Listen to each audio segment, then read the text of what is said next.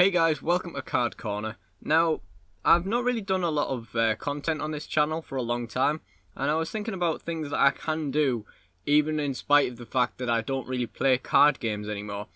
And I thought one of those things could be discussion videos of me talking about how I can get enjoyment from card games these days, and one of those things is character deck playing. Now, I went to a friend's house a week ago, and we ended up having three-way character games for about 3 hours. It did go on for a long time, but it was a lot of fun, and I think it kind of showed us a lot of, the reason why we loved Yu-Gi-Oh in the first place.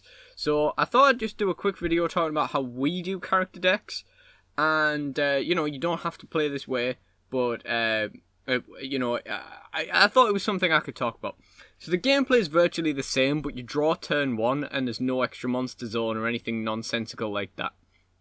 The decks are really where the character deck part comes in. It's less in the gameplay, it's more how the decks are created. So the Highlander decks, mostly, they're basically like one copy of everything, but there's multiple copies of things that are necessary or make sense. So you're not going to play one Nimble Momonga.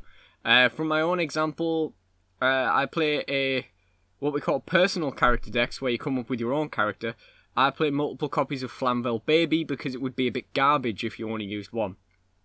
Most stuff that's actually banned should be no higher than one copy. No one wants to play against 3 copies of Fiber Jar or Harpy's Feather Duster. We've seen the latter happen. So, one thing you'll notice is a problem when everything's one copy is that a lot of the non-main characters, basically not Jaden, Yugi or Joey, don't have that many cards to choose from. If you've got the card pool, Chaz Princeton maybe as well, Zane Truesdale maybe, but a lot of the characters, especially in GX, didn't use a whole bunch of cards.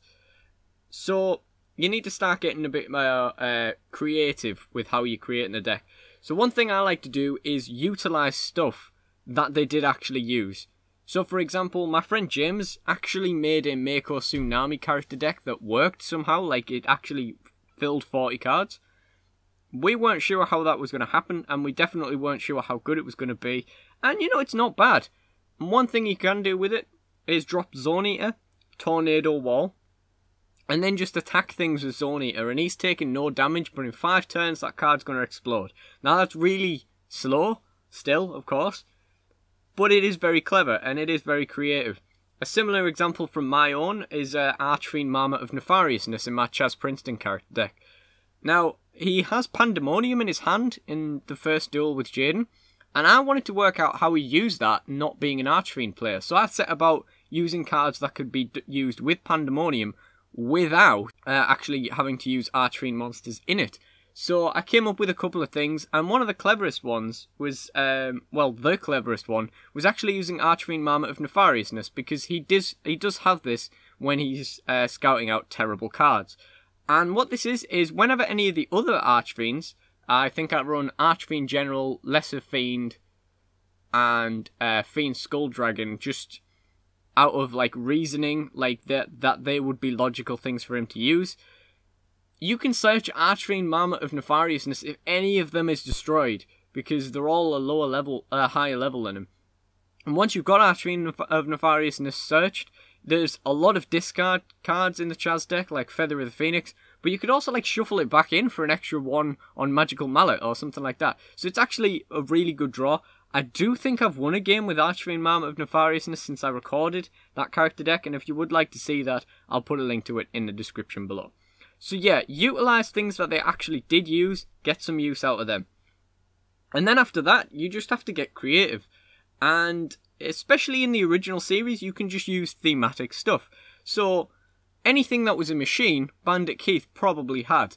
The problem is with that a lot of the early machines, like Shovel Crusher and Gatekeeper, sucked. So, that's not an awful lot of help. I still don't run an awful lot of monsters in that deck. But you can do that, really, and that's kind of how I filled out the monster build on my Alexis character deck, is by using the ice monsters and that sort of thing. But come up with your own ideas, because what we basically do is we discuss it as a group, our reasoning for a card choice, and 9 times out of 10 everyone will agree that it just makes sense. For example, Bandit Keith using 7, that just makes sense. That doesn't even need referring to the group, I'd say. But using stuff like Ice Master, for example, I wouldn't actually do this, but in Alexis deck, you refer that to the group, they're probably going to agree with you, that makes sense. We play a lot of staples as well. We say that like stuff like Solemn Judgment, Mystical Space Typhoon, all that kind of stuff, you can only really play that if they used it. But Pot of Greed, Graceful Charity and Card of Sanctity are totally fine because they make the deck run more fluently. They make comebacks a lot better. And when it's like Card of Sanctity, it helps both players. And that leads me into the next part, which is anime effects. Now this is where gameplay changes a little bit. Sometimes a card is just terrible, but its anime effect was pretty good. So for example, when you use Card of Sanctity, you draw until both players draw until they have 6 cards in their hand. And again, you kind of need to discuss as a group what the anime effect is going to be.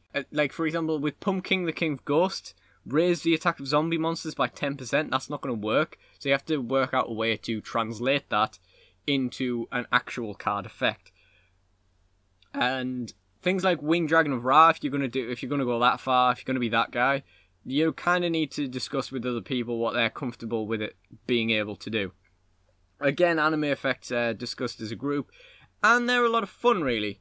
So, yeah, I think that's more or less everything I wanted to say on the matter. Thank you for watching, and goodbye.